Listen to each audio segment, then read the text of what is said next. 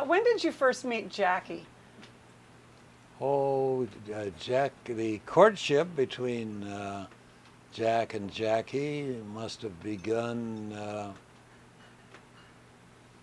in the summer of '53. I don't remember the exact date. And but you she came to the office with him once, and did other women come to the office to see him too? I mean, were you used to a lot of girlfriends in his life? No. No? That doesn't mean there weren't, you just weren't meeting them. Or did you know Jackie was the one by the fact that she came to the office?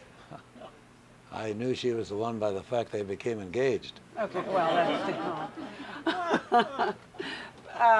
did their relationship surprise you, or did she seem to you to be the match for him? I mean, did you get it the way people have always seemed to get it, that they seem like such a pair? Oh, for what, 50 years, I thought Jackie was the most wonderful woman in the world, and I miss her still, and still think she was wonderful. My impression would be that your relationship with her became closer and better after his death. That's true. That in the White House she was around and friendly but distant. Yes, she was, yes, distant is exactly right. She was the president's wife. She stayed in the East Wing. She attended to her little children. Mm-hmm. And so, although we certainly had mutual respect and affection, it was not that close until after Jack was gone.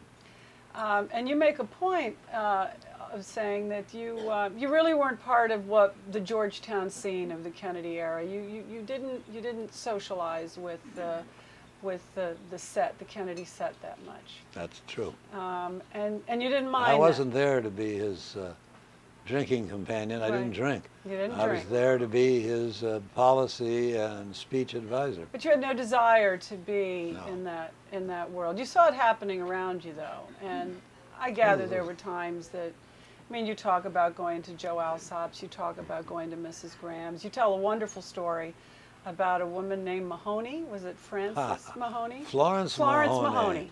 And she lived to be 103 and was one of the great ladies of Washington and died not that many years ago. She did something that, during the Cuban Missile Crisis that could not happen today. She sent you. It could. She sent you dinner. She sent you dinner at the White House. That's and you actually received it. Maybe the Secret Service tested it on the way in. I doubt that. I thought that I almost have a vision of her having it delivered right to the gate and it being taken up to your desk. Jackie, when you were writing your book, Kennedy, when you wrote your first book on Kennedy, she sent you marvelous notes that I thought were very interesting. Her particular changes she wanted you to make. They weren't heavy-handed, but they were very precise. She had very precise feelings about certain things. Do you want to talk about that?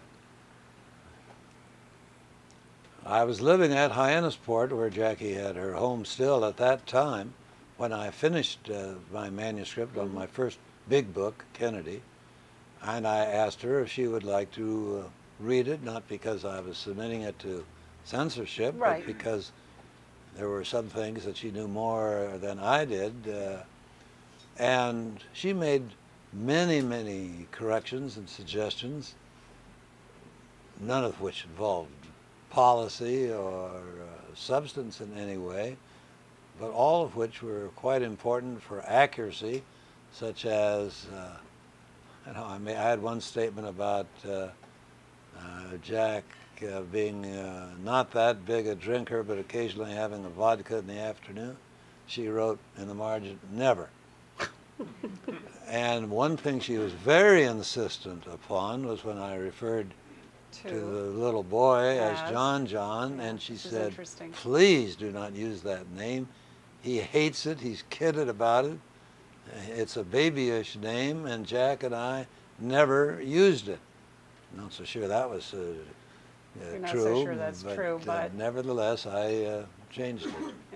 But much more important for historians today are what she asked me to add or change regarding how I or Jack felt about LBJ. And I was taken aback by her lack of respect for him. by her lack of respect for LBJ. Yes. But LBJ was good to her, wasn't he? I'm asking. From your mouth to LBJ's ear. He was not good to her. Well, of course he was good to her if you He needed her. if you think honeyed phone conversations are the sum total of being good. He let her stay a few extra days in the White House. He at all times expressed solicitation and concern, but when you've seen your husband's brains blown to bits in your own lap, you need more than that. What could he have done differently? I mean, in terms of he couldn't have really let her stay at the White House. No, I don't know what he could have done differently. I'm not complaining. I didn't complain. You in the made book, your own peace with LBJ, so to speak. so to speak. I mean, you didn't stay with him, but I stayed 3 months. You stayed- I stayed long enough to make certain that the Kennedy legislative program, including civil rights, went forward, and it did, and I felt I had to. it was very painful for you.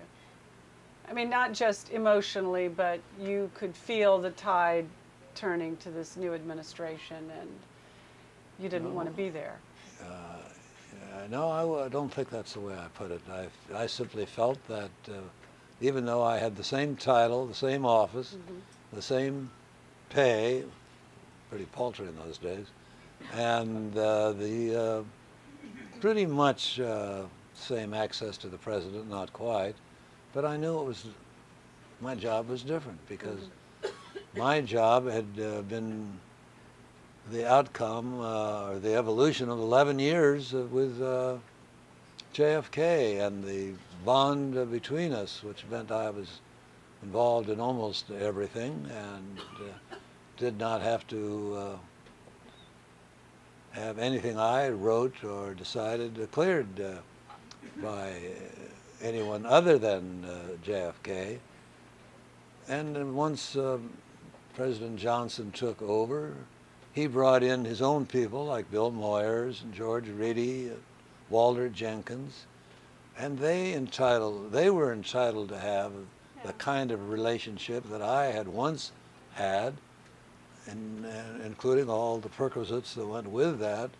So I felt it was really more a matter of fairness to them and to the new president if I left, because JFK and I had spoken more than once about writing a book about his presidency, and I felt I ought to Get on with write that book. Write that book. And that was, it was an honest and also good excuse. It was a great way to get out of town. You were talking about something else when you said this. You were talking about when Carter had nominated you for CIA director, which did not go the way you wanted it to.